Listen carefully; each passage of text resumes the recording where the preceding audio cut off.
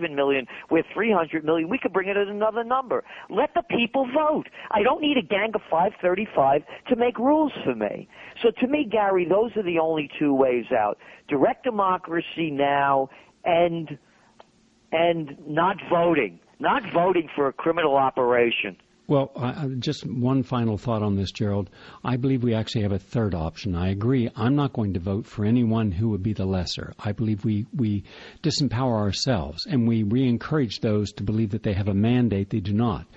I believe that we can have participatory democracy amongst each other. If we're not willing to have the states who are sold out to Alex and the federal government that is sold out to the lobbyists, then why not start getting out of their banks, not buying anything from them, not buying their cars, not buying their clothes, not buying their food, not doing anything they would expect of us. That's how we hurt them. That's how we change. When we start to look each other in the eyes and communicate and barter and exchange goods and services, insights and information without them having to be the controlling factor. I think that's what more and more people are doing. And Gerald, with your Trends Journal, you're certainly giving us insights on how that is done for all of our benefit. Thank you very much, Gerald Celente.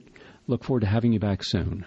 Oh, thank you, and I'm going to be listening to your show about the raping of the Constitution next week. Yeah, the NDAA, the National Defense Authorization Act, and also the latest one. I'll go into great depth on that Monday night, 7 p.m. Thank you, Gerald Celente. Thank you. Now, I will not have time to do all the other things. I will carry some of these over to our next day. However, we have two things. We have our executive producer in studio who's going to talk about the Monday evening show. We're putting these together. We're also putting more shows on philosophy and sociology and history and ethics and behavioralism on, finding more and more guests who are what we call conversations with remarkable minds quality, meaning you haven't seen or heard these people normally, and yet they have very important insights that go outside the existing limited paradigms. But we have Luann Panesi on the line, and Luann is calling in. Hi, Luann. Hi, Gary. I just wanted to give you a quick update. We have had an enormous amount of interest in your homestead program that you're going to be having in May. And, wow, I think we're tipping the 1,000 mark of phone calls, and I still have more to clear off. No, don't. I can't handle 1,000 people. I can't handle 1/10 well, of that. So don't you go sending all those people. All right, so don't take any more. That's filled up. All right, but I'm telling you, we have some very, very interesting people. There's a lot of qualified people, but the ones that are really going to come down, for instance, I have a group of nuns, Gary, that are looking to create a homestead for people in their communities. That's great. Now, that's the kind of person helping teach people who are going to then help other people, and they're coming from a very spiritual place. Absolutely, I would go for that. And homeless people. We have homeless people that listen in, and they're very excited about learning this, and so they could become self-sustaining. I think that's fascinating. I will absolutely always set room aside, without exception, for those who are in the most need. If we cannot have a heart and compassion for those who are the least amongst us financially, then we become the least spiritually. So make sure that. And the homeless people can also listen to the show if they don't have an internet or even a radio, but just a regular telephone at 832-280-0066. Okay, now that's done, so don't take any more. I'm sorry, people, but this was, at this stage, this is just to help see who is capable of doing homestead, showing them how homestead food production or growing can be done. And so I'm setting some time aside for that. And then we'll try to, once I get my new homestead, then I can do it on a larger basis and invite people to be guests who want to learn this. But I don't have the room for more than just a handful. So no more calls, all right? All right, I'm going to maintain the database, though, and I'm going to be still in touch with people. So not to worry. If you've already called in or emailed me, I will be speaking with everybody. Good. Also, tomorrow at noon, I'm going to be having a conversation. Where am I at? Iowa? Tomorrow, I'm going to have a conversation. I think is it noon? Noon? What time is that conversation tomorrow on a conference call? Yes, it's at 12 noon. Yep. Okay, that's different, and that's on the home-based business for helping people in their home, wherever they live in the United States, in North America. Give them that phone number to call you on that, please. Yes, call me at my home office, 631-504-6198, 631-504-6198, or email me at WHNN@AOL.com. That's WHNN@AOL.com, and I'll get all the information out to you. Good, and I'll be available for an hour tomorrow in the middle of my shooting schedule and travel. By the way, I think I thought first I wasn't sure which piece of legislation he was talking about. I thought it was the National Defense Authorization Act, but I think he was talking about the executive order, which is the National Defense Resources Executive Order. That's the one I think he was mentioning, which was the executive order.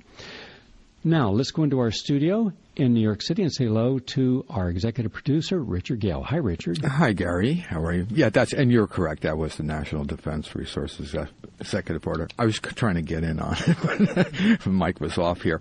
So, yes. So for next Monday, we are doing. We're going to go. This conversation is going to go beyond just the National Defense Authorization Act. There are many acts that have been accumulative that have been now infringing on the freedoms of people in America and our right and privacies, even threatening our property ownership as well.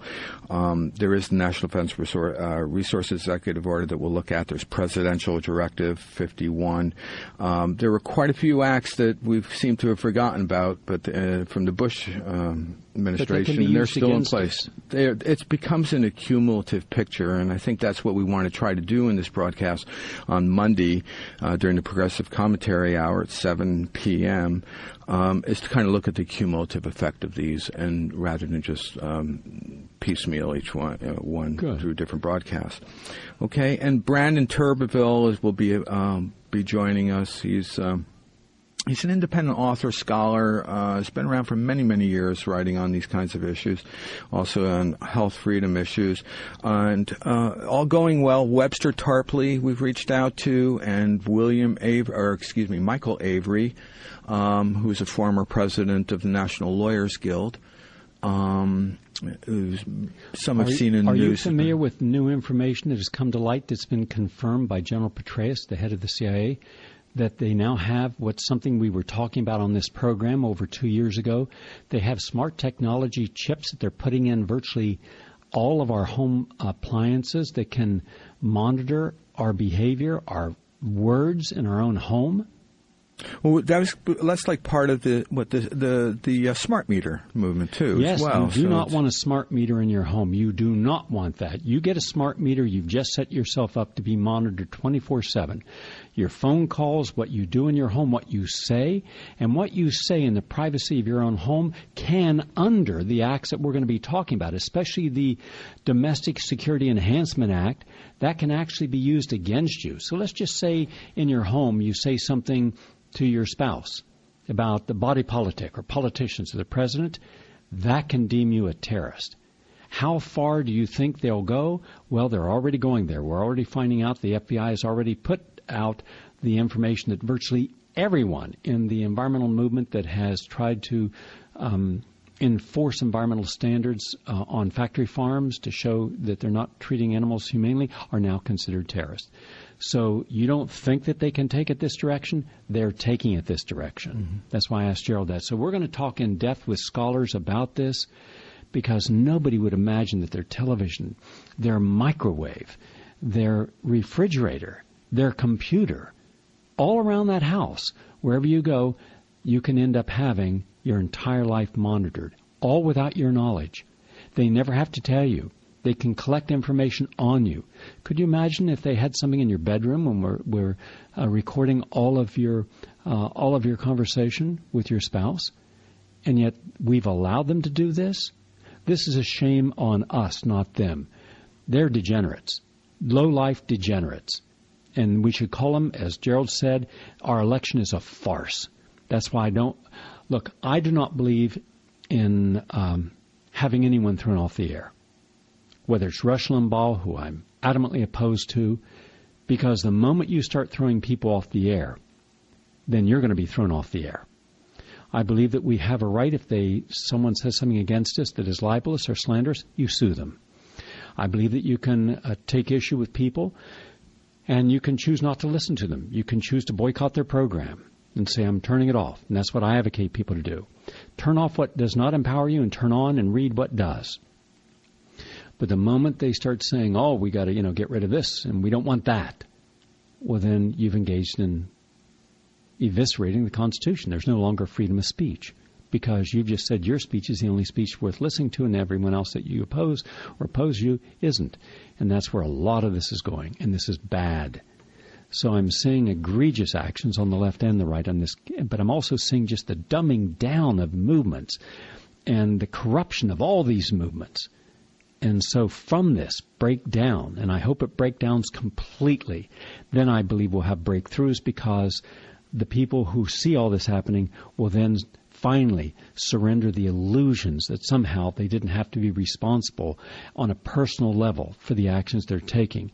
And those who have been personally responsible, who long ago have given up believing anything that the left and the right official left and right says, and their media and their corporations and all their dilettantes, long ago saw these clowns for what they are. Those people already will be people who can teach by example those who are becoming newly aware. And I want to thank, just one little moment, I want to thank 7,627 brand new listeners in just an hour last week. No advertising, no publicity, word of mouth. That's just 1 hour. You look at the numbers per week and you realize a lot of people are seeking out more empowering menus and venues for information. Thank you all for listening. I look forward to sharing more on our next program. A lot more to come. Have a nice day, everyone.